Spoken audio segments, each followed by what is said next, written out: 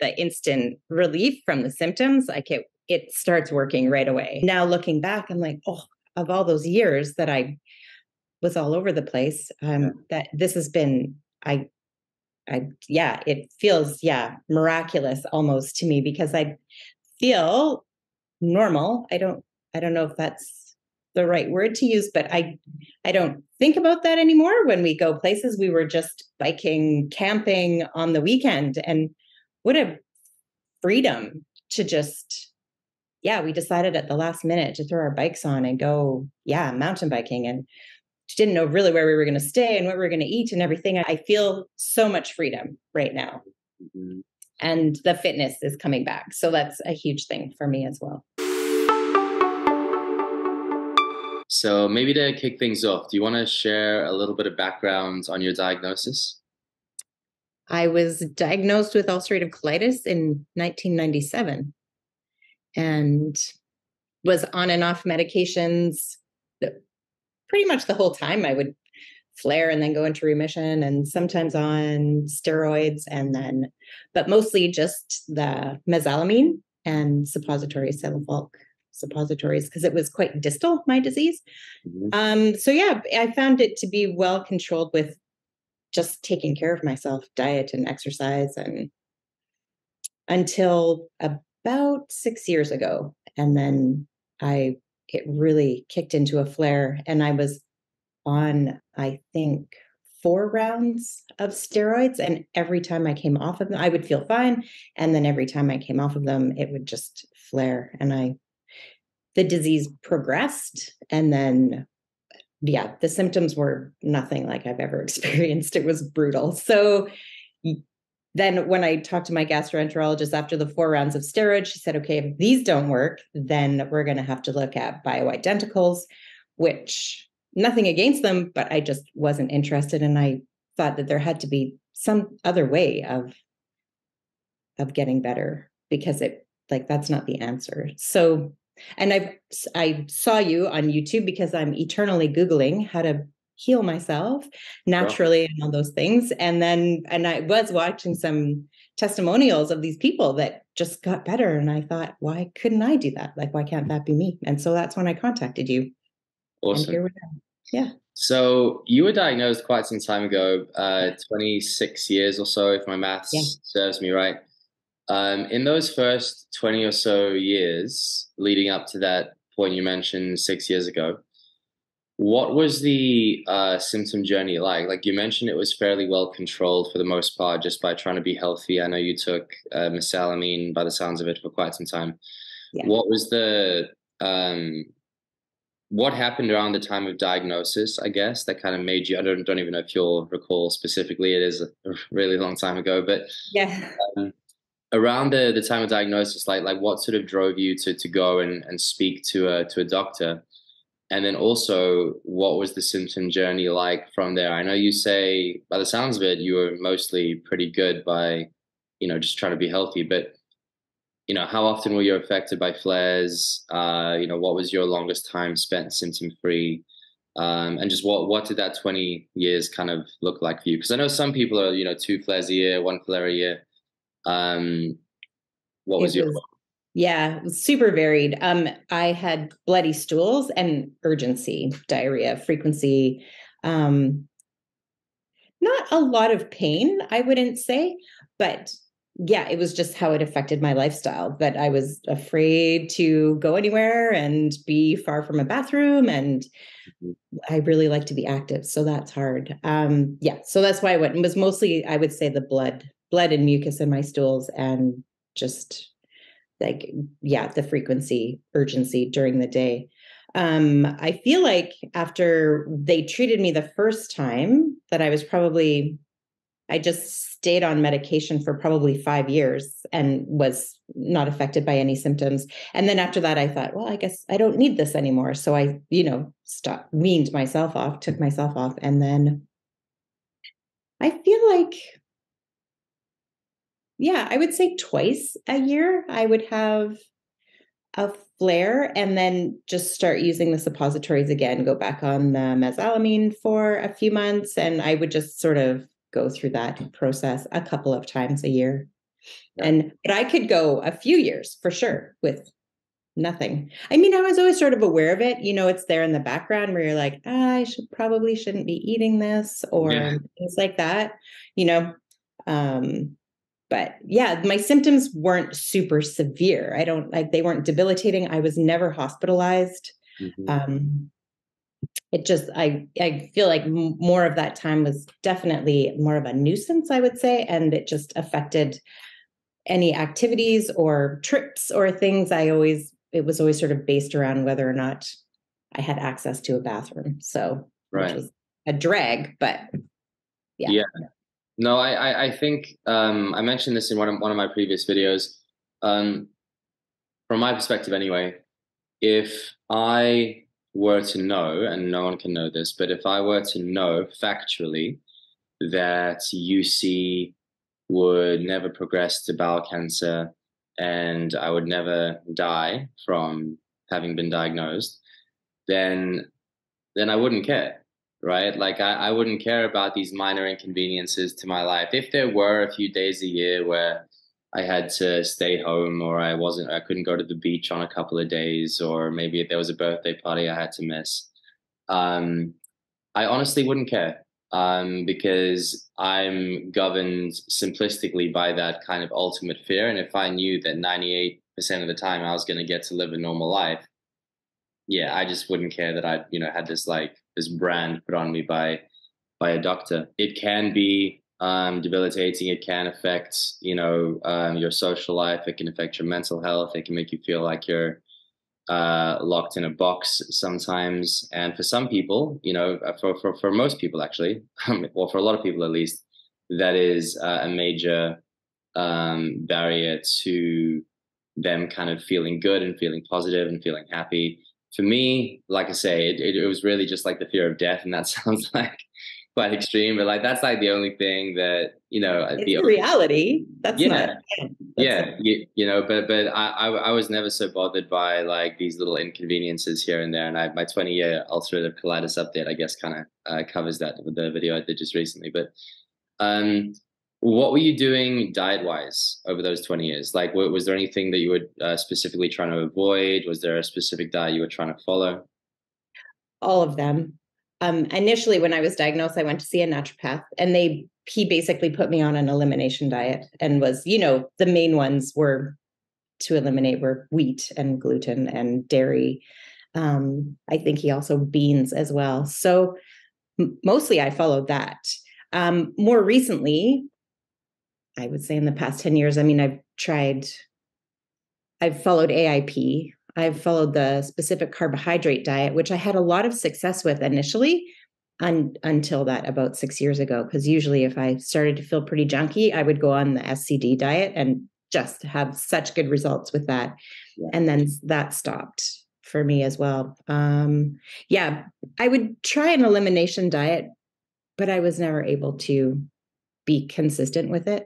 Yeah. And yeah, It's hard. It's because food is often such a comfort to us. yeah, Like if we're depressed or we're down or we're any kind of uh, anything. yeah, anything, right? Yeah. Like you turn to food.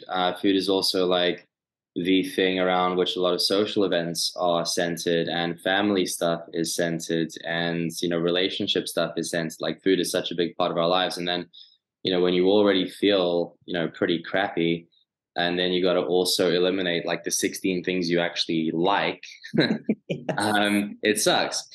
And I like people to try and think of that as like a short-term pain for long-term gain thing, right? Kind of working out what your trigger foods are, and then being able to reliably eat a broad list of foods moving forwards. But that first few weeks when you're following like a strict elimination diet, it really sucks. But it's the most important part of the whole thing, because if you're trying to work out where symptoms are coming from, and you've got 30, 40, 50 different things in the diet, as most people do, Yeah. it's really hard. Like you don't know if it was the sourdough bread that you had that morning, or if it was the goat's milk you had, or if it was the oats, because you've heard oats might not be the best idea. Where did you have too much fiber? Did you have too much sugar? You're trying to work all this stuff out, and you just can't because your diet's like it's big. Yeah. Um, so Yeah, and also just to your point around specific carbohydrate diet and some of these other similar diets, I think they're great. I think they're a great starting point. They're definitely not fix-alls for IBD. If they were, then obviously IBD wouldn't really be such a major issue. Yeah. Um, and the reason that is we're all very different. So we've had different parts of our digestive tracts affected. We've had different colonies of bacteria disrupted. We're genetically different. We're producing different enzymes. Our immune systems are at different stages of our lives, etc. So obviously, following Breaking the Vicious Cycle, which is the text or book that a lot of people go to, doesn't quite cut it because there's a lot of nuance to it. So there's definitely a lot of individuality, and between clients, one of my most recent testimonials, Tara is vegan, right the way through to people who eat, almost exclusively animal based, and then everything in between, and all of those things can work. There are different ways of achieving bowel rest. There are different ways of achieving microbiome rebalancing, which are kind of two of the fundamental parts of IBD. And based on your genetics, based on your heritage, based on your dietary preferences, based on your religion, there does tend to be a way to kind of find that route to health. So fast forward to now, do you maybe want to paint a picture of your symptoms, lifestyle, etc.? Like as in today? Yeah, today. Okay. Yeah. Well, I think just backtracking a little bit, I was thinking too, because the biggest problem was that I wasn't able to exercise anymore. I just found that activity was just destroying me as well. So yeah, that was another reason to find some way around this that hadn't happened to me before either. I could pretty much do whatever I wanted, run marathons, triathlons, all that kind of stuff. And that started to go away where, yeah, even little bike rides were just wiping me out. So that was an important thing for me to help solve as well, or work with anyway. Yeah, so we started working together in November, and it was a birthday present. I turned 50. So that was my birthday present to myself was I'm just like, well, the next 50 years are just, I'm going to make them awesome. But I need some help. So your birthday present to yourself was cut out all the food you like. Yeah. It was the best present ever. Yeah. It's hard for sure. But I think that the instant relief from the symptoms, it starts working right away. And it is, 6 months is not that long. It felt long, but now looking back, I'm like, oh, of all those years that I was all over the place, that this has been, it feels, miraculous almost to me, because I feel normal. I don't know if that's the right word to use, but I don't think about that anymore. When we go places, we were just biking, camping on the weekend, and what a freedom to just, we decided at the last minute to throw our bikes on and go, mountain biking, and didn't know really where we were going to stay and what we were going to eat and everything. I'm pretty good about packing stuff, but it was, like you said, you can find meat and vegetables just about anywhere. So I feel so much freedom right now. Mm-hmm. And the fitness is coming back. So that's a huge thing for me as well. That's amazing. Yeah. Yeah, it is. And using that word normally, I try and avoid using it because that implies that like anything else is like abnormal, which is definitely not like how you could feel. But 6 months is not a long time, right? Mm-hmm. And it goes quick. But then something that I usually end up speaking to clients about is, and I use this when a client is doing really well, and I use this when a client has just started and is not doing very well. And that's, when you're in the middle of summer, and it's, 80 to 100 every day, and you kind of forget how cold and crappy and miserable winter can be, right? And you've lost all concept of it. Like your wardrobe is different. You're waking up, you step outside with no thought of putting a winter coat on. The whole concept of how miserable for some people, that part of your life is gone. And the same thing is true for when you're in the depths of the symptoms and, Mm. you're struggling, you forget how good life can be. Like you completely like lose that concept, and it feels so foreign. It feels so out of reach. You've just woken up. You've gone to the restroom. You've seen blood. It's your third restroom visit of the day. You feel like you need to go again. You've got a meeting starting at 9. Um, yeah, like you completely lose concept of what life can be like, Yeah. and it's important to remember that, for the person who is struggling, that around the corner you can have this completely different relationship with your diagnosis, with your symptoms, with your life. Different parts of your life will be in a better place. Your social life will be in a better place. Your exercise will be in a better place. Your place, place. Your mental health will be in a better place. Everything is really close to kind of being there, but you lose concept of that when you're in the depths of not Yeah. doing so. If you could, go back in time and give some advice to your earlier self, perhaps around the time of your diagnosis or in those first few years of being diagnosed, what do you think you would tell yourself? I think that the defining factor of all of this was having help, is having someone to be accountable to and to direct the path, because all of the information is out there, because I've Googled it all. But I just would kind of ping pong around and be like, oh yeah, that new thing that sounds good, or that supplement, or this shake, or whatever, or intermittent fasting, but just trying all the things. And maybe they work. I just never stuck with anything. So when you have someone also to direct your thoughts around it, that I stopped perseverating on it all day and worrying about what I was going to eat, or how all the things that you just overthink. So yeah, it was, because we do that for everything else. I mean, we get personal training, and we get, we go see counselors, and we do all these different things, and we don't even think about it. And we go for massage and chiropractor, but our guts, yeah, sometimes they need some direction as well. Like no matter how much you Google it, you don't. And I work in healthcare, so I feel like I've got a pretty strong grasp on human anatomy and things. But yeah, it's different when you take that aspect away. And then I just, like, my brain could rest about it. I didn't have to think about it all day. And if something popped up, then I would just email you. And then you would give me and I'm like, okay. And then I would move on. It wasn't 4 hours down the rabbit hole of I 6 mean, different functional medicine doctors online. So yeah, I think that for me, that was well, what I needed. there is so much information out there, and I'm really bad myself at asking for help. I did consult with a few people along the way. I did a whole bunch of like research along the way, but actually asking for help was something I really, struggled to do.